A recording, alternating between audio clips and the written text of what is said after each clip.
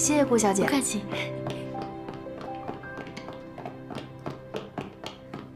顾小姐，苏少帅来了，又来找我吃饭，告诉他我没胃口。他说是来向您辞行的。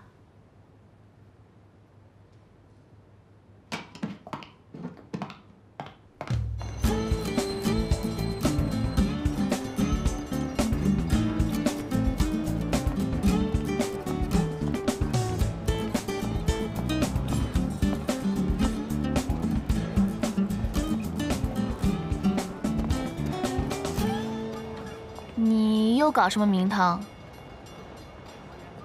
我要去前线了。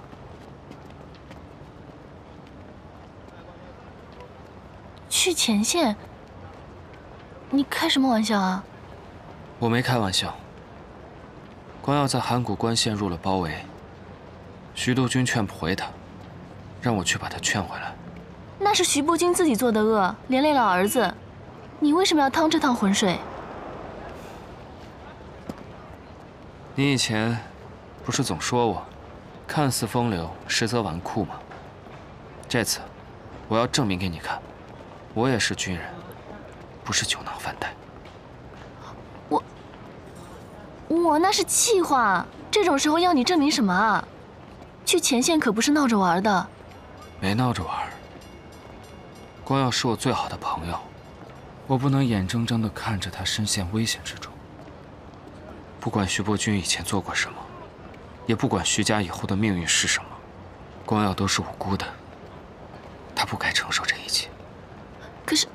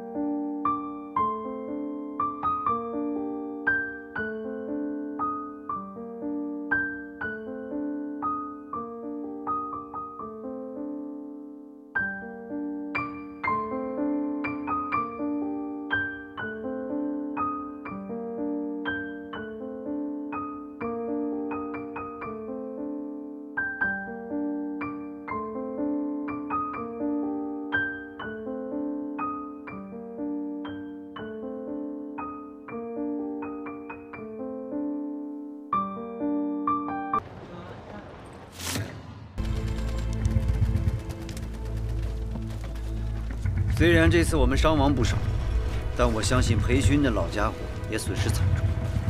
总体来说，也算不辱使命。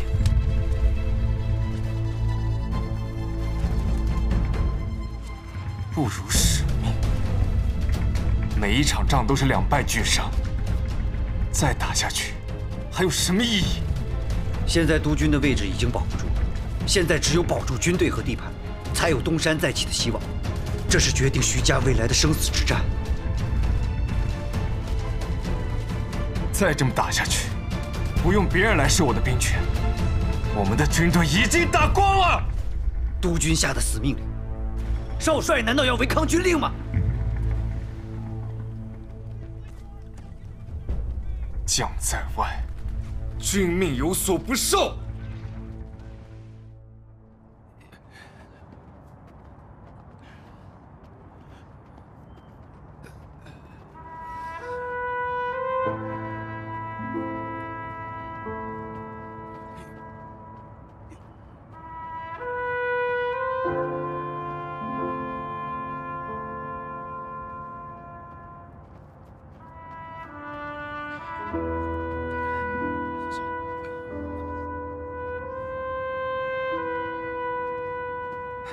猜我是谁？